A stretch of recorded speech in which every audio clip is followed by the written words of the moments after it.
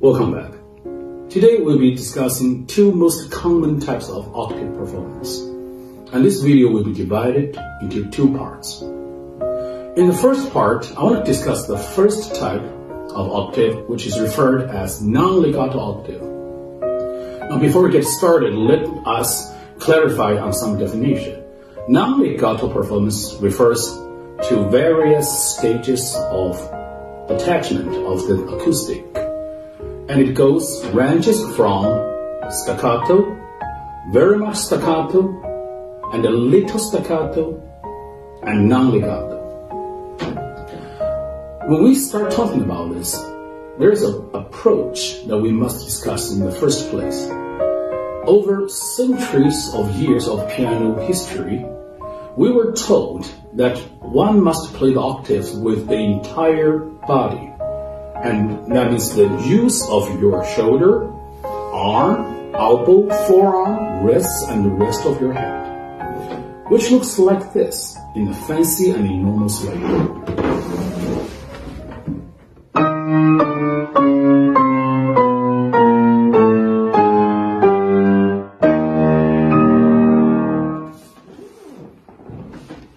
Now, as significant as it looks like, over time, it was proven not the most effective and efficient way to produce sound, as it wastes so much energy and strength of your muscle.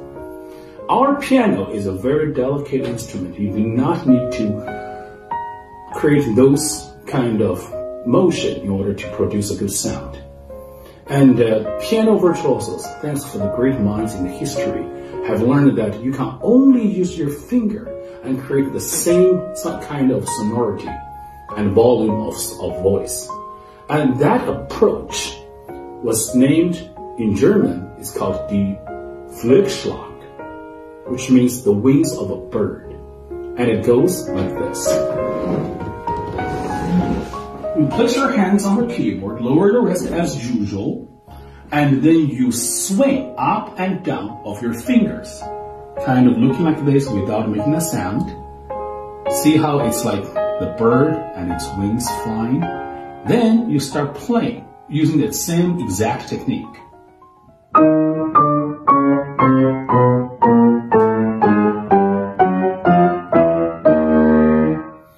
And in moderato.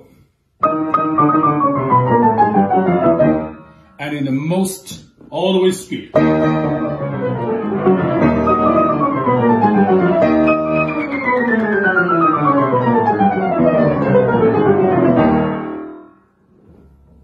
And that is how can you make the fastest and most smoothest consecutive octave scale play of all time, and in an effortless way. Thank you very much. In our second video, I will be talking about the other kind of octave, the legato one. Please stay with us, subscribe and follow, and share your comments. I'll see you next time.